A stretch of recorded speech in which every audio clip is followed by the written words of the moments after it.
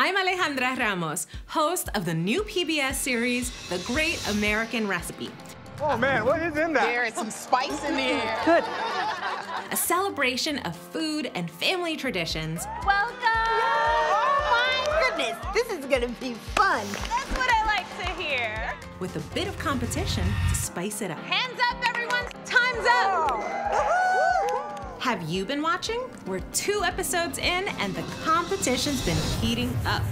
Our chef judges, Graham, Leah, and Tiffany, have been tasting some fantastic food. You're passionate about flavor and you respect your heritage. I love the kick. Really ties the dish together. The theme for today is If I Were a Recipe. But it's the stories about the recipes that really stand out. We fell in love with Tony's Korean gochujang chicken tacos. It's very important for me to cook Korean food because it's who I am. Being like, thank you, good night. I know who you are now. There was also Dan's family favorite, spicy calamari. This calamari is popping.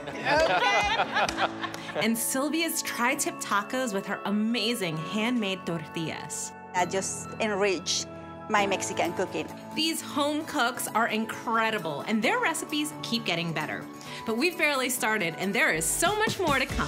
This week is all about expressing love through your food.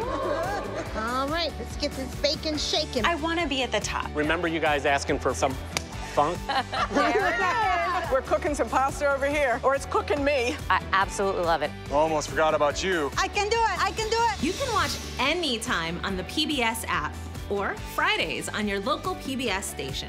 This is a homage to my mom. I've introduced so many people to this dish, and no one's walked away unhappy. I'm Alejandra Ramos. Eat well, stay healthy, and don't miss the next episode of The Great American Recipe.